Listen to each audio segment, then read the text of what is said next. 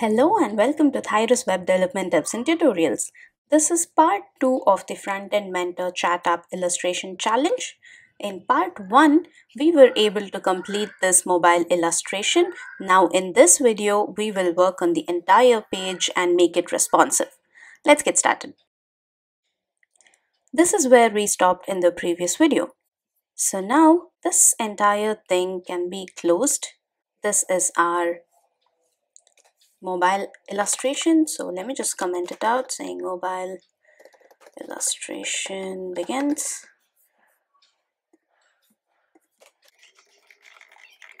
Okay. So now what we do is, if you look at the mobile design, we are yet to work on this text. So let's do that now.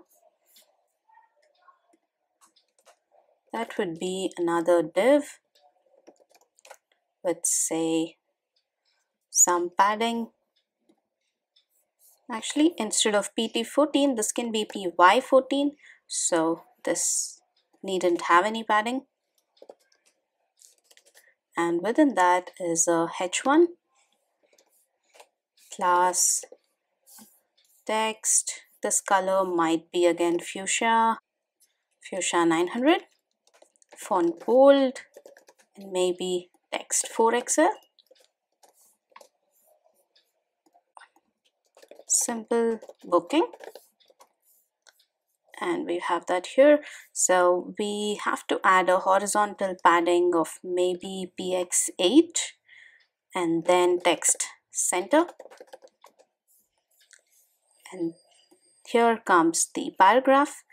You can copy this from the HTML file provided by Frontend Mentor itself. So I'll copy this, and then that comes within p element, p class, padding top of 6, stay in touch.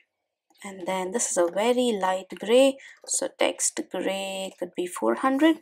Also the line height is a little more, so this would be leading relaxed.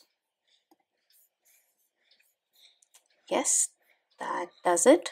Okay.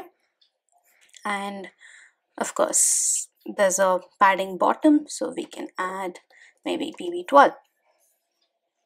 Okay. Now comes these background patterns or the background gradient. Now to add that, let's get started with the desktop design, because you get the idea of the width and height from this desktop design, and on mobile it's just moved to the left and to the top. So keeping this in mind, let's add this background image and this background using CSS now.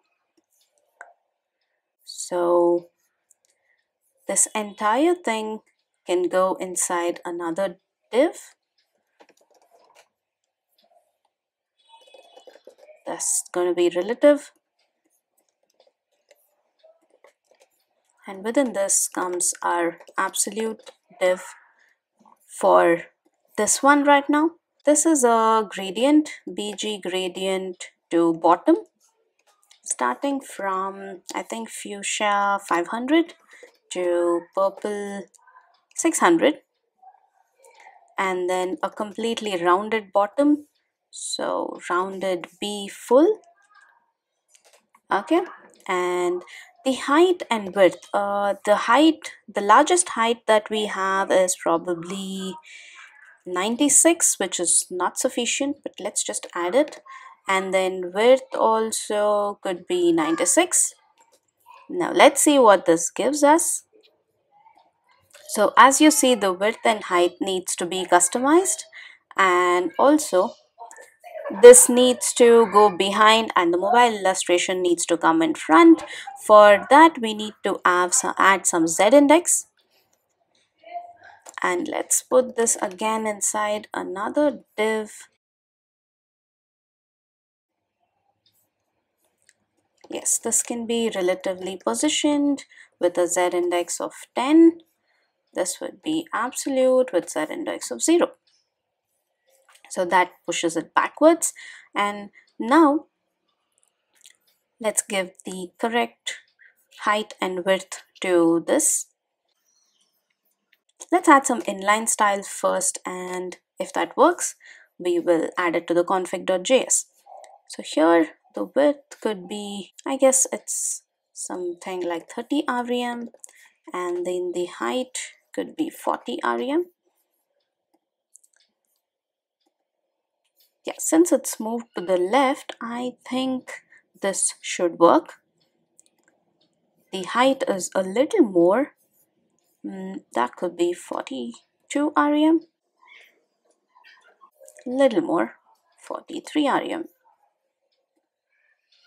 Yes, that's almost right. So now let's add these into the tailwind.config.js by saying height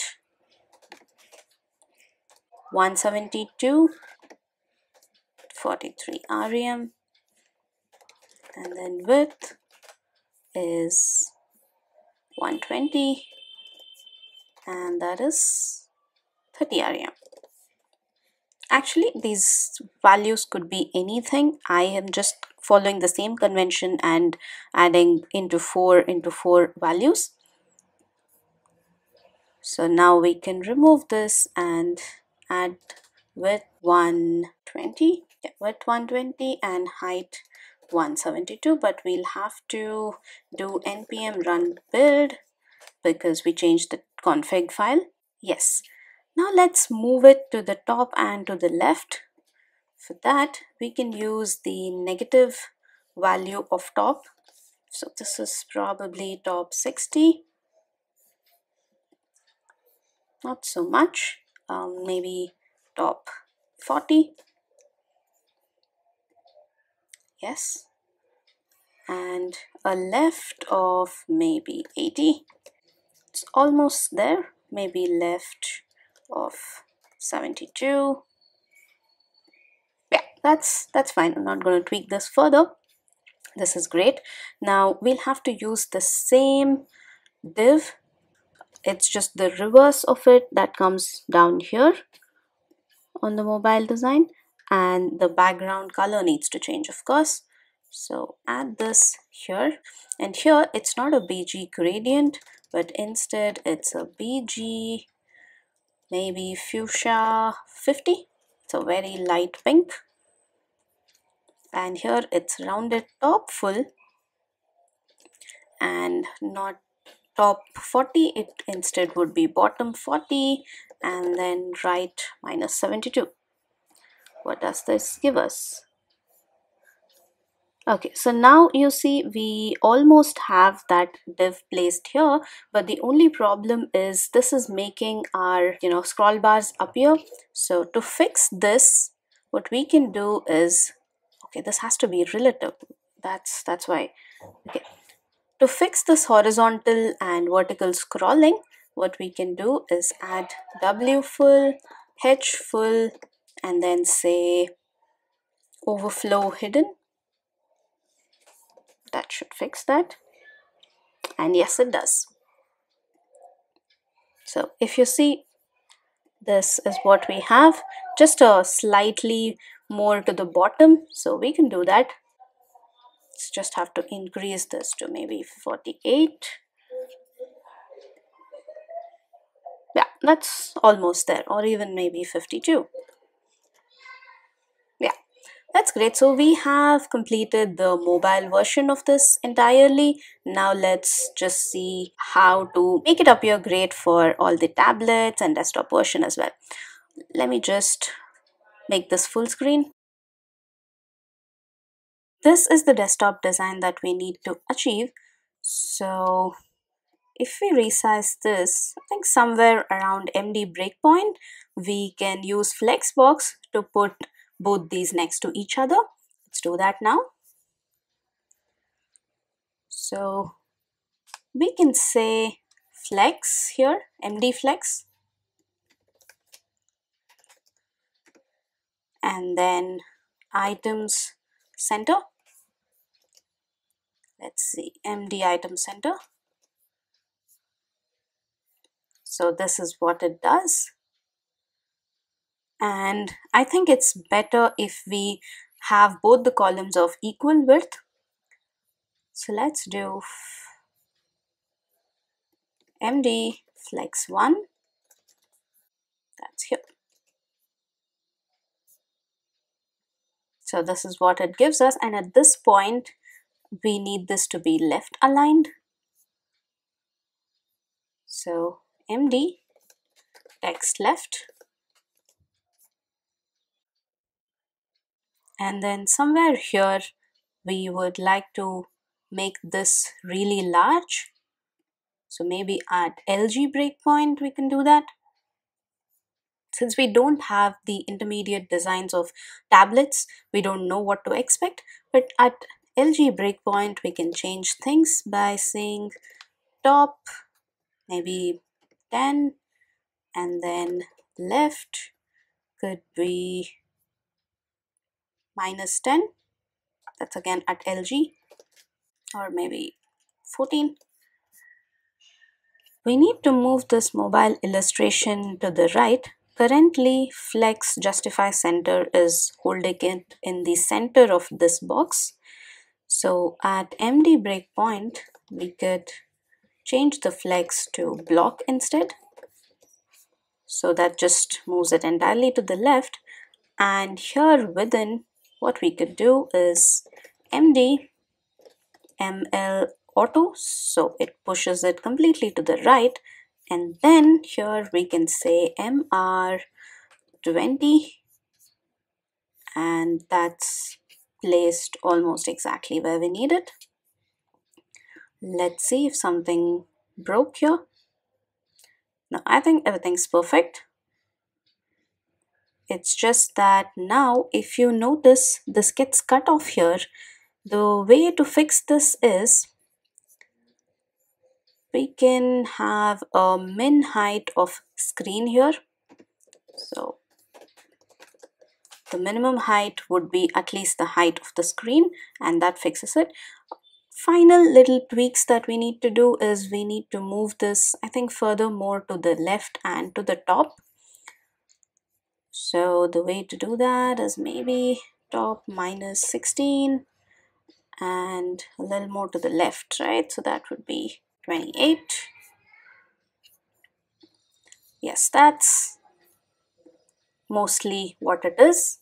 You could further make it a little more to the left. Yeah, left 32, that's okay. This is about the left side design. What about the right one? That also needs to be moved to the top and to the left. So again, at LG breakpoint, we could say bottom maybe 20, and then right maybe 20. Sorry, that should be negative. Minus right 20. No. Bottom could be 32, and then right could be 32 as well.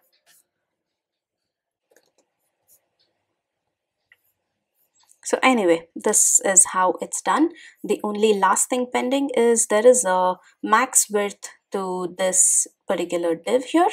It's just, constrained to this much width. So all we need to do again is come here and say MD max width, maybe MD. So not here. Let's change that to this. Yeah, that's it. Let's check to make sure nothing is broken, and yes, this is perfect. And back to the mobile design, this is perfect as well. So congratulations, you have learned how to complete this entire challenge using Tailwind. Go ahead and explore all the other challenges and all the mockups that you want to redesign with Tailwind and have fun. Thank you for watching. Hit a like and share this video ahead. If you enjoyed watching this, don't forget to subscribe below and turn on the notifications so you won't miss a single video from Tyrus.